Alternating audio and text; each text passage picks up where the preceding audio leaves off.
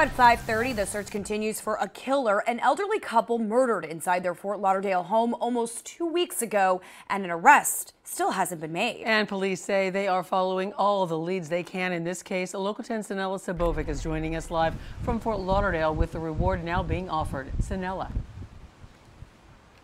Christy and Janice, it has been 12 days since an elderly Fort Lauderdale couple was found brutally murdered inside the home that they've lived in for the past 50 years. Investigators say no arrests have been made, and they're still searching for the couple's car that was stolen immediately after the crimes occurred. They were the most loving people that I've ever known. Ma'am, I'm so numb. I still can't believe it happened.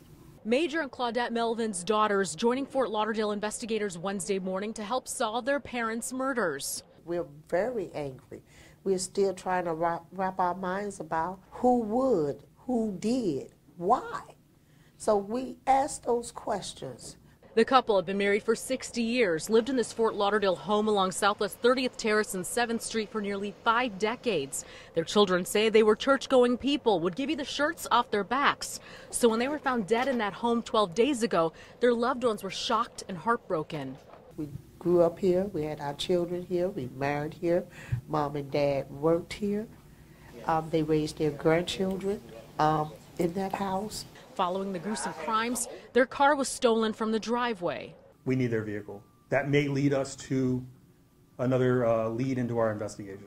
Here's a picture of the car, a 2014 red Ford Fusion with the Florida tag reading LTD Q16. The car has a scratch on the rear driver's side door and a dent on the back bumper.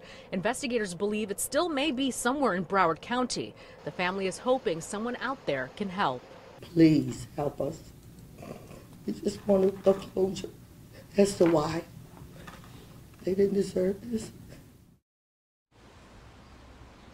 Crime Stoppers is now offering a $5,000 reward for any information that leads to an arrest. So if you know anything about these crimes, if you know where that vehicle is, you can give them a call at 954-493-TIPS.